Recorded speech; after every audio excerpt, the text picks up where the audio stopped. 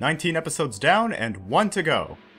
The time has come to review The Clash of Triton. In this special episode, King Neptune is sad on his birthday because his son, Triton, isn't there with him due to being imprisoned. When SpongeBob tries to make matters better by setting him free, Triton imprisons Neptune and starts terrorizing Bikini Bottom. This episode was originally number 6 on my top 20 worst list, simply because I deemed it a disappointing special. SpongeBob. I know how to use these! Versus Triton. Nothing can stop me! In an epic battle for Bikini Bottom. My feelings on the episode have changed a bit since then. Out of all the SpongeBob specials I've seen in full, this is the worst one. It's worth noting that there were 5 writers working on this, which sounds like overkill for a 22-minute episode. I don't know what went on during their writing process, but the result feels like there were way too many cooks in the kitchen. Most of the story is centered not around Neptune's vengeful son causing chaos, but Mr. Krabs trying to exploit Neptune's birthday party for, you guessed it, money. Rather than blending into a cohesive story, these two plotlines end up competing for screen time, like they were 2 different episodes being forced together. If Neptune doesn't cheer up soon, me business is ruined! Why was this part of the story needed? Triton imprisoning his own family and wreaking havoc on the mortal world is an interesting enough conflict. Instead, Mr. Krabs' scheme takes so much precedence that the quote-unquote clash feels like an afterthought. What should have been the meat of the story, Triton capturing Neptune, destroying Bikini Bottom, and SpongeBob and Patrick setting out to stop him, are all crammed into the last 5 minutes. Much like House Sittin' for Sandy, way too much time was spent on exposition and scenes that were needlessly dragged out. Triton is our son, but as you can see, the king...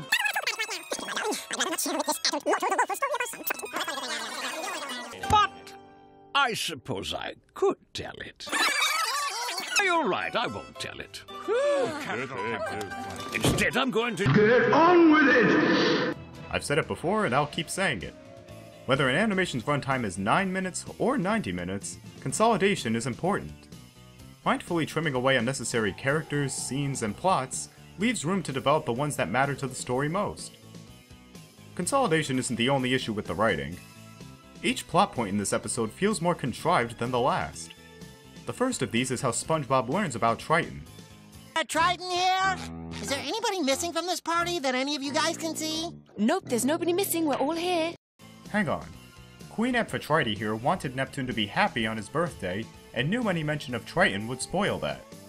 Yet she still put Triton's name on the guest list when she made the reservation? It just doesn't make any sense. You're telling me, man. The rest include the Divine Prison Island being accessible by ordinary public transportation, Triton's cage having a puzzle lock so simple even Patrick could solve it, and when SpongeBob and Patrick sneak in to save everyone, Triton doesn't see or hear them despite being only a few inches away. Cartoon logic can be an effective tool so long as the story and world remain believable. In this case, the more absurd plot points come off as sloppy and/or convenient writing, like they were being made up on the fly. Let's look at just the Triton plotline for a bit. According to writer Stephen Banks, they liked the idea of Triton being an angry teenager dealing with his father, as it harkened back to Greek tragedy. I like that idea too, but its execution here was utterly botched. One of the biggest mistakes was having Neptune reveal Triton's backstory 6 minutes into the episode. Triton is shown to have been a good kid who wanted to make life better for mortal people. Neptune, on the other hand, was shown to be a tyrant who only cared about power. I've just created a cure for all mortal diseases! We don't have diseases, nor do we care whether or not the mortals contract them. After seeing that, I was more inclined to sympathize with Triton rather than Neptune, even though it was only the beginning of the episode and Triton was supposed to be the villain. It should have been a twist that came at the end of the episode, especially considering how later on, Patrick retroactively tries to mislead us into thinking Triton was a bad seed. Do you think maybe Triton was in that cage for a reason? At the end, they try to show that Neptune just wanted Triton to be successful all along, but he only thinks that after seeing Triton had become a destructive tyrant as well. Are you responsible for all this destruction? You've just given me the best 5,000 birthday present Rather than being a heartwarming conclusion, it comes off as a limp, anti-humorous joke. If they wanted to go the Greek tragedy route, it would have been more effective to reveal Triton was good at heart after all the chaos he caused, then have him face the consequences of his actions. And maybe have Neptune realize that trying to force Triton to be destructive was a bad idea, that the old methods of ruling perhaps weren't the best.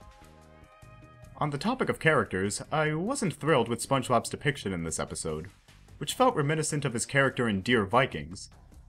He wavers between being relatively sensible and tolerable. So much for Work Without Your Hands Day, Squarepants. You answer to a higher calling this day. And being just loud and obnoxious. Oh! Here it is, right here! An empty seat. Mr. Krabs' depiction wasn't on the ball either, as all throughout he's a one-dimensional miser. Be gone! So who's gonna pay for these then? You'd think Mr. Krabs would at least have a little sympathy for Neptune, since he's also the parent of a teenager. On the upside, Patrick and Squidward were just fine. Humor-wise, this episode doesn't offer much. There are a couple visual gags that might get a chuckle, like this shot of Neptune on his throne. Or this gag with Mr. Krabs. Oh, could we please? Maybe watch them eat? Why in Neptune's name would I let you? It was a nice play to have Krabs' subconscious knock the idea into him, like how some ideas just hit you. Unfortunately, most of the jokes fall flat. Some of them are low-hanging fruit you can see coming from space. Okay, so long as there's no one careless enough to mention Triton. Triton! Triton! Is there a Triton here? Other jokes suffer from having a weak setup, like this one. Careful, this is made of imported wood. Imported all the way from that junk pile out back. On paper, that punchline sounds funny, but having Squidward tell the whole joke himself in response to Mr. Krabs lightly bumping into the register makes it sound forced. A better setup would be to have Mr. Krabs claim it was imported wood to impress the royalty. Worse yet, there are jokes that are just random punchlines with no setup. There was only one last resort. The island in the sky.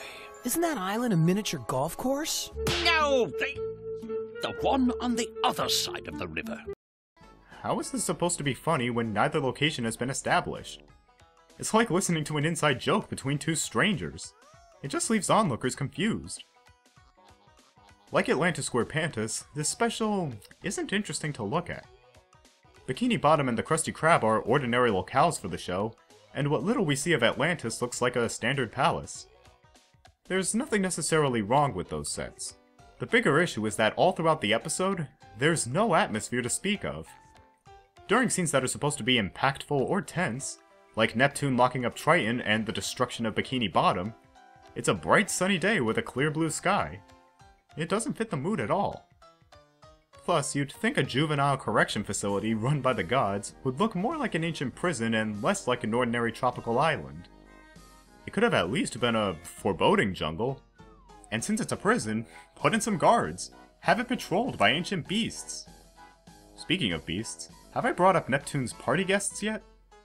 I didn't mention them along with the other characters since they have no real dialogue, role in the story, or even an introduction. They just sit in the background the whole time. The only one that doesn't feel out of place is this old purple guy. His resemblance to Squidward helps him fit in with the rest of the cast. Plus, his robe and curled hair give him a regal air, like he's an advisor to the king. As for the other two, one of them is a mud monster, and the other is a multi-faced lizard creature? It feels like these two designs were picked at random. They both look like something that crawled out of the Fly of Despair, not Royal Atlantean subjects. Hell, given their monstrous designs, they would have fit better as minions recruited by Triton. It'd be a more interesting role for them than sitting around doing nothing. After my last review, some folks asked me what my new least favorite episode is. Well, you're looking at it. Even Boating Buddies, for all its flaws, had one solid, genuinely funny scene and a straightforward story. But with the Clash of Triton, I can't even say that much. On top of the weak jokes and boring visuals, the special's entire story is contrived, poorly paced, and nonsensically structured. For that, it's been cemented as my least favorite episode of the show. And that concludes this episode of Anime 8 Ball. Next time, we're exploring an influential film from a very different era of anime. Thanks for watching!